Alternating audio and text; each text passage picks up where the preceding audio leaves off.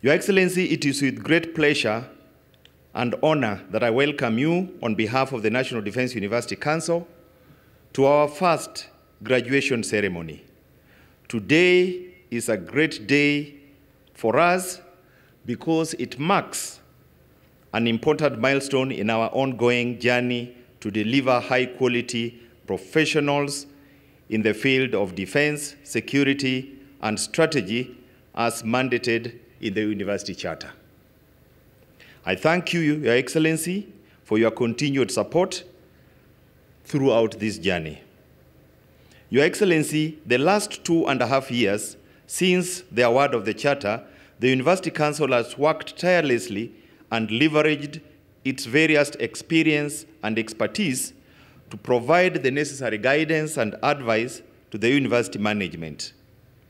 Accordingly, I wish to recognize and appreciate the University Council members who are drawn from the military, relevant government ministries, academia, private sector for their dedication. Council members who are here, please rise up to be seen by His Excellency.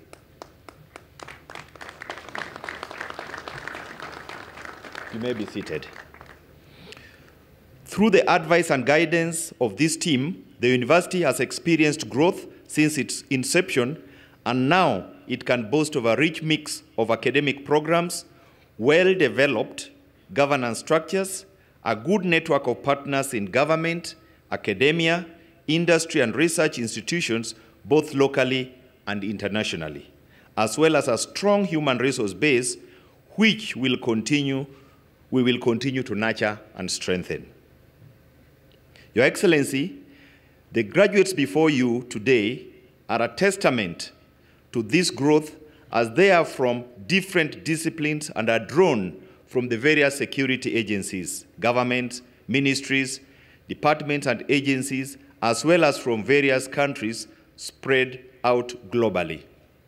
The University Council will continue to provide the necessary guidance and advice to the university management to steer the university to even greater heights.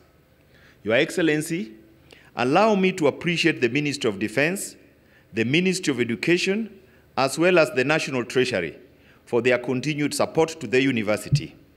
In this regard, we appreciate the guidance and financial support from the government, which has facilitated the smooth running of the programs and infrastructure development, in addition to the acquisition of materials and services enabling the university to offer quality education to our students.